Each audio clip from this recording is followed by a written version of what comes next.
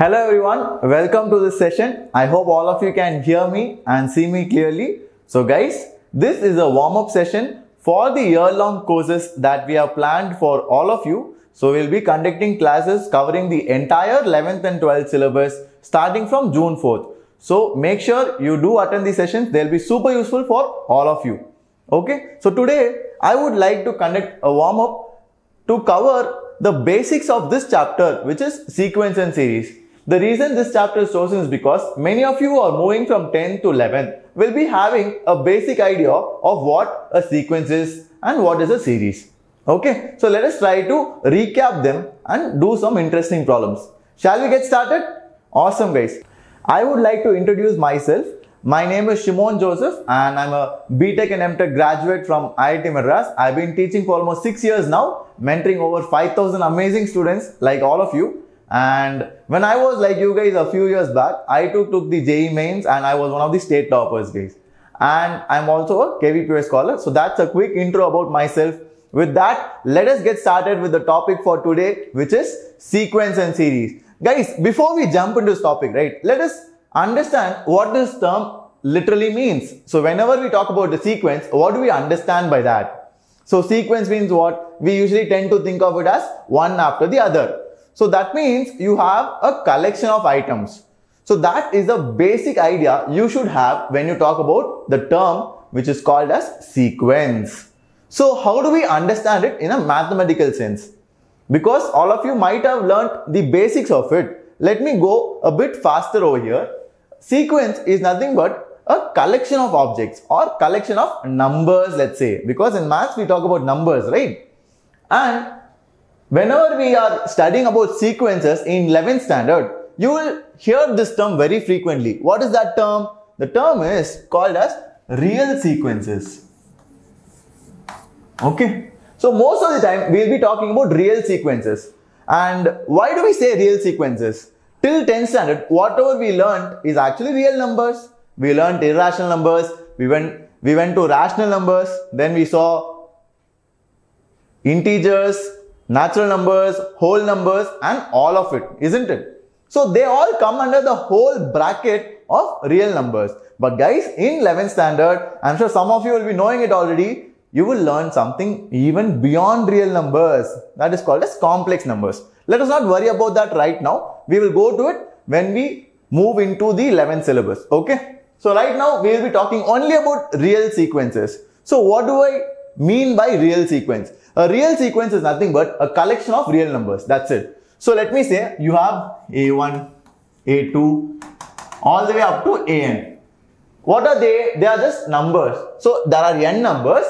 I have a collection of them that will form my sequence. So here the important thing to note is that a sequence need not follow any order.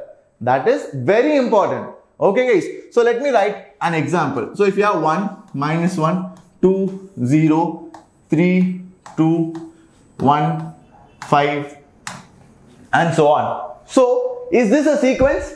Can you guys look at it and tell me? Just look at it.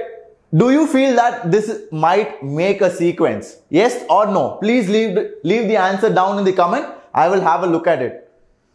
So now, for all those who said yes, is this a sequence? Yes, you guys are absolutely right. Super awesome. Great job. Now, for those who said no, guys, you have to understand that a sequence need not have order. The only reason which I feel you might have said no is because you would have felt, sir, there is no order to this. You didn't have any pattern to this. Because all of us are used to patterns, right? We do exams like NTSE and all that, wherein mental ability is asked. So we are very good at finding patterns. I'm sure all of you guys are. So here you cannot fix a pattern. So you tend to feel it is not a sequence. But guys, what did I say? The only condition for a set of numbers to be a sequence is just they have to be there. Okay? They need not have any order to them. Clear? So that is an example of sequence. Now I'll ask you another question. Let's make it even more interesting. So I will give you now 2, 4, 8, 16. That's it. Let's say 4 numbers. I don't want to trouble you with a lot of numbers.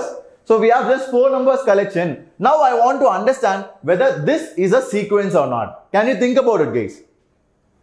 Can you think about it and answer it in the comments? I'm sure you would have answered it by now. Let us see what is happening over here. Now 2, 4, 8, 16. Is it a collection of numbers? Yes, it is a collection of 4 real numbers.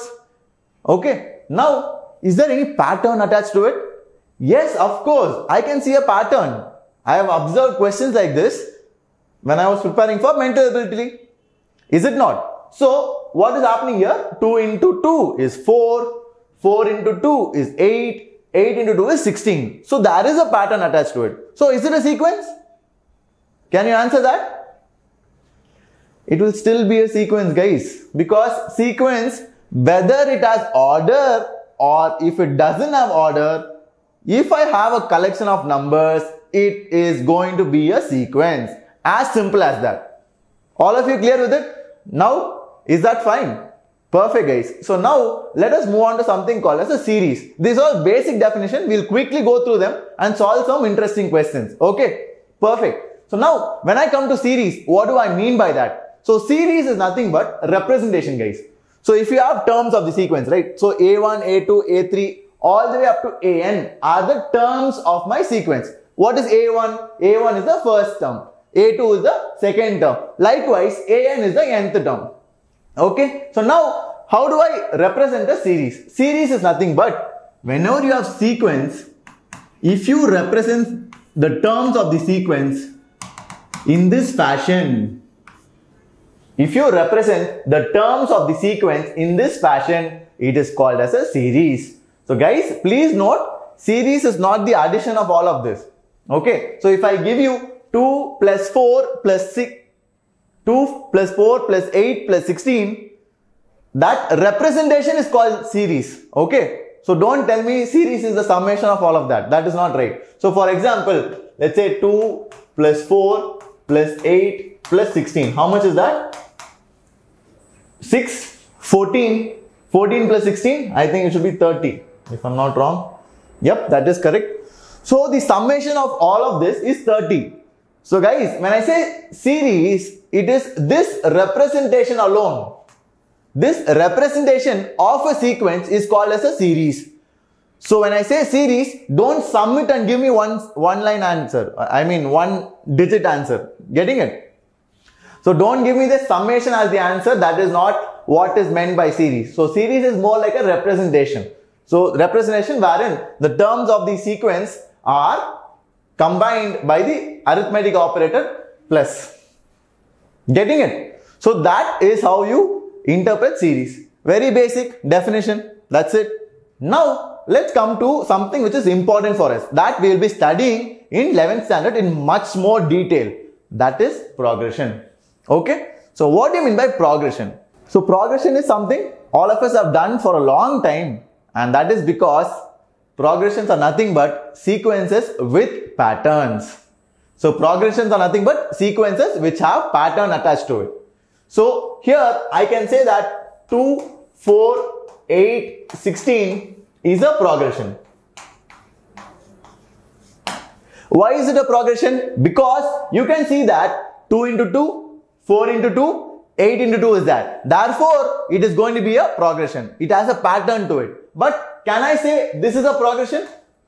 Is this going to be a progression? Minus 1, 1, 2, 0, 3, 2, 1, 5. Can you guys comment it down quickly? Will that be a progression? Do you think so? Of course not. It is not going to be a progression because it is a sequence which has no pattern. So whenever there is a no pattern attached to a sequence, I will say it won't make a progression. So guys, I will make a statement here. Please understand this carefully. I can say that all progressions will be a sequence. But I cannot say the reverse. All sequences need not be progressions. Okay? I hope that's clear to everyone. So guys, with that, let's move on. Let's see some question. We have been doing a lot of theory now. Let's see one interesting question completely based on your mental ability or logic. It is not got anything to do with formulas or stuff to remember. Nothing like that. Okay? So let us have a look at this question. So this is a question which is coming under series. So this is a series, right? So what am I asking you to find here? I am asking you to find the sum of this series. Okay, because I put an equal to symbol over there, right? So I want you to find the sum of this series. How do you go about solving this? There is a very unique approach. I want all of you to pause the video now, give it a try and then come back so that you will appreciate the way it is done. Okay? All of you ready for it? So yeah, try it now and I will go to the solution. Perfect. So guys, here I would like to observe something. Is there any pattern to it? 2, 6, 12, 20. Is there any pattern to it? 2 into 3 is 6. 6 into 2 is 12. But after that I can't multiply. So there is no multiplication pattern to it. So let's see addition. 2 plus 4 is 6. 6 plus 6 is 12. 12 plus 8 is 20. Okay. So addition pattern is there. I can say that. But can I do anything with that? Because my addition pattern is in the denominator. It's in the denominator, right? So I still can't do anything. But there is a way to solve this. One thing which you have to note here is, how can I write this 2, guys? Can I say 2 is equal to 1 into 2? And can I say that 6 is equal to 2 into 3? And can I say that 12 is equal to 3 into 4? And what is 20? 4 into 5. Can you see the pattern? So this denominator can be written as 1 into 2. This denominator can be written as 2 into 3. This one can be written as 3 into 4. Now that is something which I have, with which I can work. Okay. So let me write it down. I'll erase this. I hope all of you have noted it down. Now I will start working with that. So how do I start working with that? So let me write it as 1 by 1 into 2 plus 1 by 2 into 3 plus 1 by 3 into 4 all the way up to what? 1 by, how do you write 380? 380, if you factorize it, you will get it to be 19 into 20. Is it not? 19 into 20 will be my 380. So guys, now how can I reduce this, or how can I simplify this further? I got something, but still I am not very sure whether this is the right method. But notice one thing here. What is the difference between 2 and 1? 1. What is the difference between 3 and 2? 1. What is the difference between 4 and 3? The difference is 1. Similarly, 20 and 19, the difference is 1. So all of them have one thing common, which is my difference is constant. So when my difference is constant, and if that difference is present in my numerator, why don't I bring it? Why don't I bring it in the numerator? Let's do that. Let's do that together, shall we?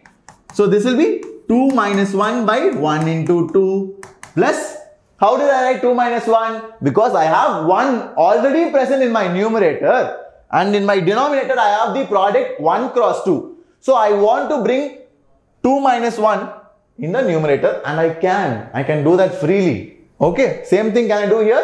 I will write it as 3 minus 2 by, got it?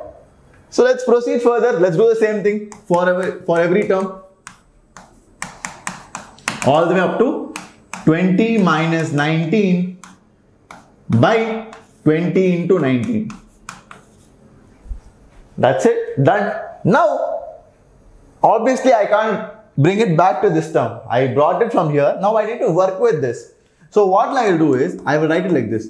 2 by 1 into 2 minus 1 by 1 into 2 plus 3 by 2 into 3 minus 2 by 2 into 3 plus 4 by 3 into 4 minus 3 by 3 into 4 all the way up to plus 20 by 19 into 20 minus 19 by 19 into 20. Getting it? Now, so what will happen? 2 and 2 cancel, 3 and 3 cancel, 2 and 2 cancel, 4 and 4 cancel, 3 and 3 cancel, 20, 20 cancel, 19, 19 cancel.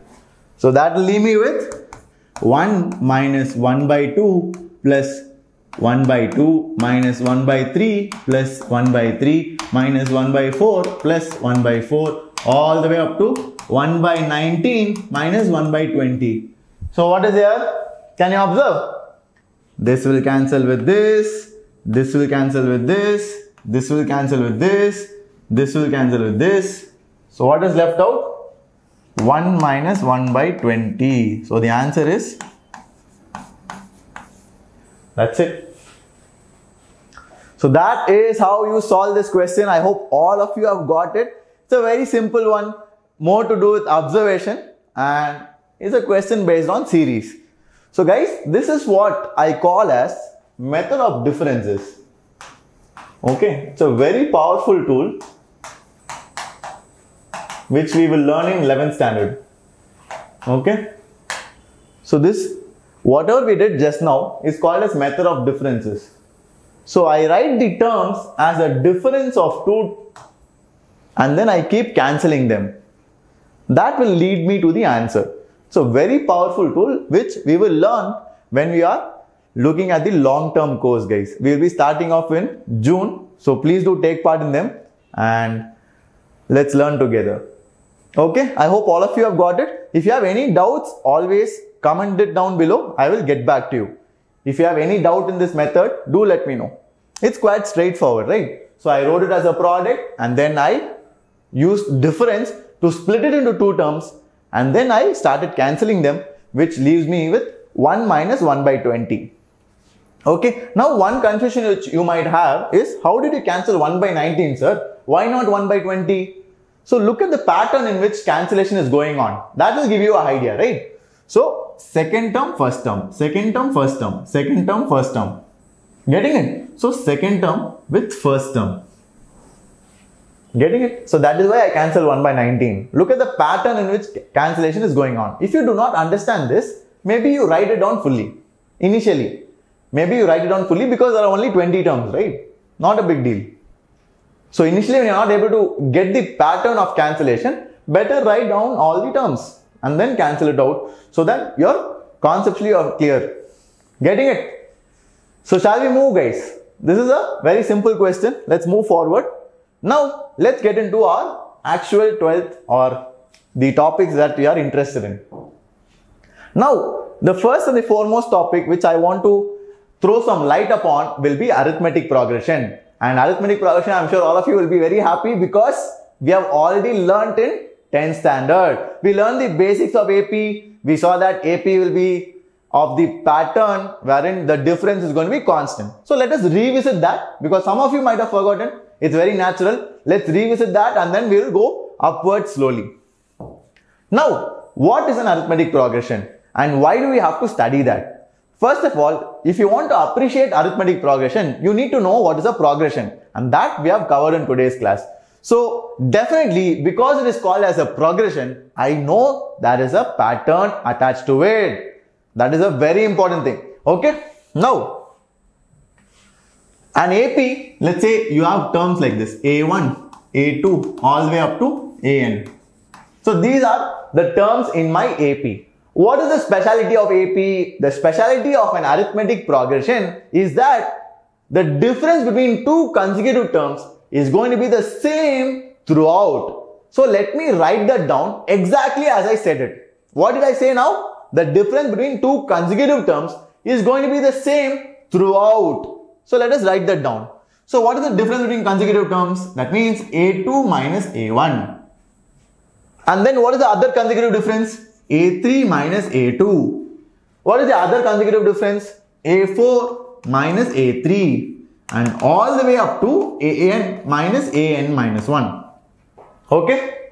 So that is my consecutive difference for the entire AP.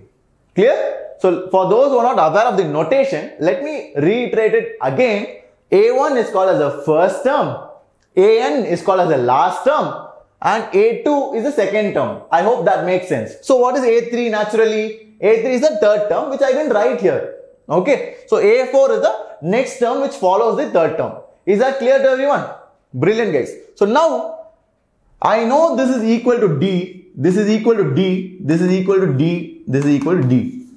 Why did I choose D? Because this is the difference, right? Difference between A2 and A1. Second and first term, the difference is equal to D. Let's say D can be anything. Now, I know from the definition, the difference is going to be the same for A2 minus A1, A3 minus A2 and so on. And that is why I equated everything to D. So now if I want to find out A2, how will I write it? A2 is equal to A1 plus D. Clear? A2 is equal to A1 plus D. And A3 is equal to what? A2 plus D, which will be equal to what? A2 plus D from here. If I take A2 to the other side, it will become A2 plus D. But now, wait a minute. Do I know A2 in terms of A1? Yes, of course. A2 is A1 plus D, which will be A1 plus 2D. Similarly, if I want to calculate A4, how will I write it? A3 plus D. But do I know A3? Yes, I know A3 already. What is A3? A3 is A1 plus 2D plus D. So, A4 is A1 plus 3D. Now I sense a pattern. What is the pattern I sense? A1 is the first term. So, A2 can be written as A1 plus 1D. A3 can be written as A1 plus 2D. A4 can be written as A1 plus 3D. So, what is the pattern? If I have 4 here, I have 3 here. If I have 3 here, I have 2 here. If I have 2 here, I have 1 here. So, if I look at the last term, it will be A1 because everyone has A1, right? A1 is there, A1 is there, A1 is there. So, A1 should be present plus what should be here? N minus 1. So, this will be the nth term of my AP. Very crucial, very crucial. Ideally, I would expect all of you to remember it. That's a result. Okay guys, and I'm sure most of you know it already because it's there in 10th standard. Okay, clear? Now, after this, what do I want to cover? Some things, some ideas which I can give you are, let us note it down. So, if you want to take 3 terms in an AP, you take it to be like this. A minus D, A plus D. And when you take it like this, guys, please note, you will take 3 terms to be an AP in this fashion when the sum is given. Okay. So, whenever sum of an AP is given, if you take the 3 terms to be like this, it's very easy to solve questions, right? Because what will be the sum of this? The sum of this will be equal to 3A. So, if they give you the sum, directly you can get the value of A. Is that clear? Because why are we talking about this? AP has n terms, right? So, n can be anything depending on the question. So, if in your question they ask you to take 3 terms in AP, take it to be in this fashion if sum is given, so that you can solve and find the value of A quite easily. Clear guys? So, that is one point. What is the second point? If you are given, the question is about sum of an AP. You have a formula for sum of n terms of an AP, right? What is that? N by 2 into 2A plus n minus 1 times of D. I hope you guys remember that. So, this is summation of an AP. The second point which I want you to remember. This is a result again. Okay. Sum of n terms of an AP. I'm sure all of you have derived it, and that is why we are not focusing on it right now. There's no need to do that. Let us go and see a problem. Let us try to solve some questions. So, this much theory is a brief background of arithmetic progression. There is a lot to it. We'll add it once we go into the regular sessions. Okay guys? Perfect. So, I hope all of you have taken it down. If you want to take a screenshot, you can do it right now because I'm going to close the slide and move to the next one. Now, this is a question which came in 2018 JEE Mains, and I'm sure you guys will be able to solve it. So, please pause the screen and do give it a try. And once you have tried it, come back so that we can discuss the solution together. Okay? So, guys, here you have 3 positive real numbers A, B and C. And it is given that A, B and C satisfy this relation.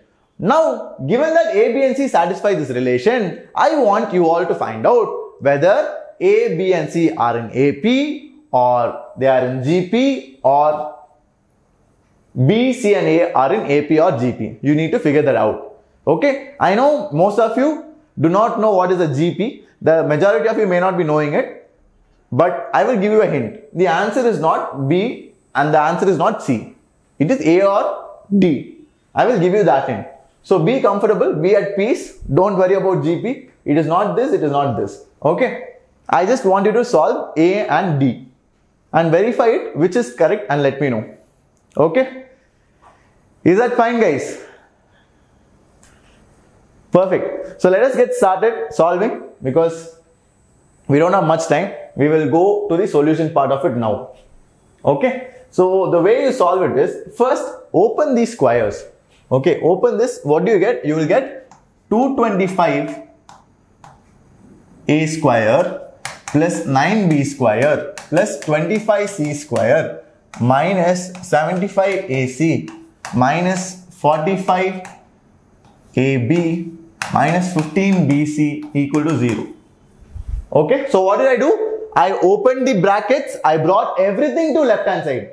So 225 comes from this. How did 225 come? 9 into 25. How did 9B square come? 9 into B square. 25C square. 25 into minus 3, minus 75. And then 15 into 3, 45. When it comes to the left hand side, minus 45 AB. And then 15B into C, 15 BC. When it comes to the left hand side, it will be minus 15 BC. Done. Now it is going to be identities. So guys, you will understand how crucial it is to remember the identities which you learned in 10th standard. Okay. So please don't take them light. You have to keep revising your 10th standard geometry, identities and trigonometry also. Okay. And that will be a very good way to enter 11th standard. So if you are in your holidays, I would recommend you do that. Revise your 8th, 9th and 10th triangles and circles properties and algebraic identities. You will see a very beautiful identity used here, which I am sure is there in NCERT. Okay, let's get solving. So this is going to be 15A the whole square plus what is 9B? 9B square can be written as 3B the whole square. Do you agree with me on that? Yes, it's a perfect square, right? So similarly, 25C square can be written as 5C the whole square, isn't it? Then let's reduce the other terms. So what is 75? Can I say 75 is 15A into 5C? Is that correct? So 15 into 5 is 75 and AC is already there. Brilliant. Now 45AB. Can I write 45 as 15A into 3B? I can write this as 15A times of 3B. Okay. Now, what is the last one? 15BC. Can I write 15BC as 3B into 5C? I can write this as 3B into 5C and that is equal to 0. Perfect. I wrote it in a superb form, which some of you might have realized if you remember that identity. Okay. Now, for those who are not still getting it, I will let you know what is the identity in a while. Okay. But before that, let me take this to be capital A. So guys, the term inside the bracket, I will take it to be capital A. I will take this term inside the bracket to be capital B. I will take this term to be capital C inside the bracket. So can I write this above expression as A square plus B square plus C square minus AB minus BC minus CA equal to 0. Have you seen this anywhere else? Have you guys seen this expression anywhere else in your 10th standard? Okay. Any idea? Yes. So yeah, let's look at it. It's a very good expression. I will erase this part, guys, if that's okay with you, because I need some space to solve. I will erase this part. Okay. Now, I will help you out with this. This can be reduced as half A minus B whole square plus B minus C whole square plus C minus A whole square. Don't you think so? Guys, don't you think this is how this expression is reduced to? And we know it is equal to 0 because right hand side I have equal to 0. I hope you guys can see that. I have equal to 0. So this also has equal to 0. So this one also have equal to 0.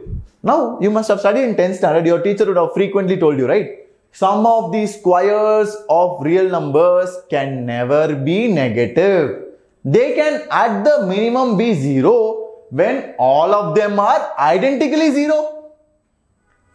Sum of the squares of real numbers, if it is equal to 0, it is only possible when all of them are 0, guys. Isn't that right? You must have studied that. So here, the best part about this identity is, if I reach this, I can say that my A, okay, why am I writing double? Okay, I can say that my A is equal to B is equal to C. Brilliant. So that is the best part about this question. So my capital A will be equal to capital B will be equal to capital C. And guys, this is an identity. I hope all of you can prove it. It's very easy. Just open this. Just open this, you will get the answer. I'm sure all of you can open A minus B whole square, B minus C whole square and C minus A whole square. So when you open and add all of it, you will get exact same relation which I gave here, which is the representation of this one. Okay, so now what did I get? I got the condition to be A equal to B equal to C. Now I'll remove everything. All the unwanted I'll remove. This is not needed. This is not needed. So I proved that A is equal to B equal to C. Now what is A? A is 15A. So 15A is equal to 3B is equal to 5C. That's it. Again, it's time to erase because this is not needed. So what do I have? Can I divide everything by 45? If I divide everything by 45, I will get A by 3 is equal to B by 15 is equal to C by 9. I can still divide by, okay, I can still divide by 3. So I'll get, multiply by 3. I'll get A is equal to B by 5 is equal to C by 3. So whenever you have 3 equalities, just assume that it is equal to some K. Obviously, if they are all equal, they are equal to some value K. K can be anything, guys. Don't worry about it. So what is A? A is equal to K, B is equal to 5K and C is equal to 3K. Now, is ABC in AP? Check it. If ABC in AP, you know that 2B should be equal to A plus C. That is the condition for AP. How do we get that? Because if I say ABC are in AP, then B minus A, consecutive numbers, difference must be equal. So that should be equal to C minus B. So if I replace it and write it, I can say that 2B should be equal to A plus C. That is how I get this condition. So is this satisfying this condition? Let's look at it. 2 into B is what? 10K. Is 10K equal to 4K? Obviously not. Because A plus C is 4K. 2B is 10K. That is wrong. So option A is wrong. And because I told you B and C are wrong, by now you know the answer. But let us verify it, guys. Okay.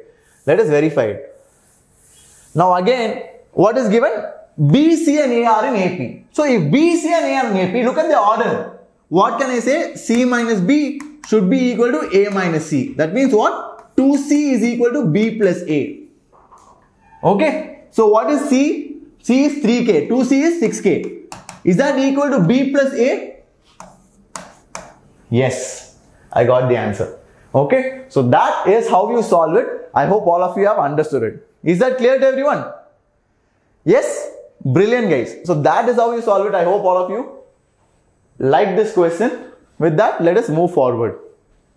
If you have any doubts, please do let me know in the comments. I will help you out with the clarification. Now, moving on to something new. What is that? We have here geometric progression, which is the next thing which we'll be looking at after AP. I'm sure AP you guys will be knowing already. So let us move on to GP. And now let us look at the basics of GP. What is a geometric progression? So guys, in AP we had a definition, right? What was the definition?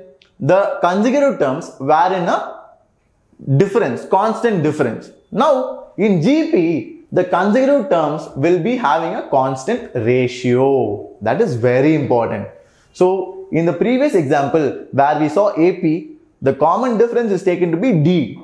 So here in a geometric progression, I will have something called as constant ratio, which is R.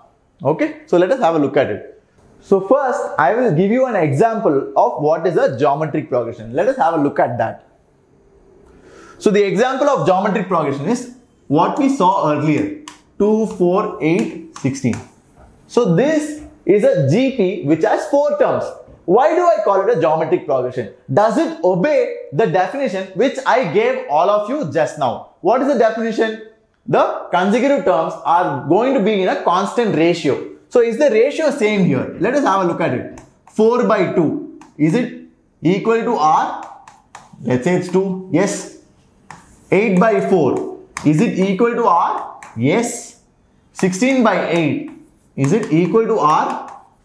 Why do I define R? So just like how we did it for AP, wherein I took it to be D, the common difference, here I will take the constant ratio to be R. Is that clear?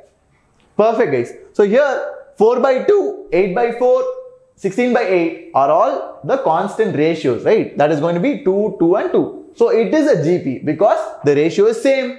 It is maintained throughout. Okay. Now let us go to our ideal general case. Okay. This is an example. Let us solve a general case. You must get used to that, guys. Okay. So don't be always looking for numbers because till 10th we are so used to having numbers in our calculations. But now you have to get acquainted with variables as well. Okay. Let's get started. Perfect. So what do we have here? Let's say A1, A2 all the way up to AN is my geometric progression. So these are the terms in my geometric progression and the same notation holds true here as well. So A1 is the first term, A2 is the second term and all the way up to AN which is the last term. Okay guys. So how can I write A2 as A2 by A1 is equal to R. A3 by A2 is equal to R. And AN by AN minus 1 will also be equal to R. Because it is constant ratio, right? The ratio must be maintained throughout the entire GP. Clear? So now, how do I write A2? A2 can be written as A1R. How can I write A3? A3 can be written as A2R. Is that right? So now A2 I know is A1R. So it can be written as A1R square. How would I write A4? A4 is equal to A3R. What is A3? A3 is A1R square into R will be A1R power 3. Again, you know where I am going at. I am going in the direction of finding my nth term in terms of first term and the constant ratio. Okay. Clear? So how do I write my nth term? Can you look at the pattern here? 2 will have A1, 3 will have A1, 4 will have A1. So obviously my AN will have A1. Okay. Now, second term has R power 1, third term has R power 2, fourth term has R power 3. So nth term will have, that's it. That is my nth term of a GP, which is similar to what we got in AP, right? The same pattern I followed in order to derive my nth term of a GP. Is that clear to everyone?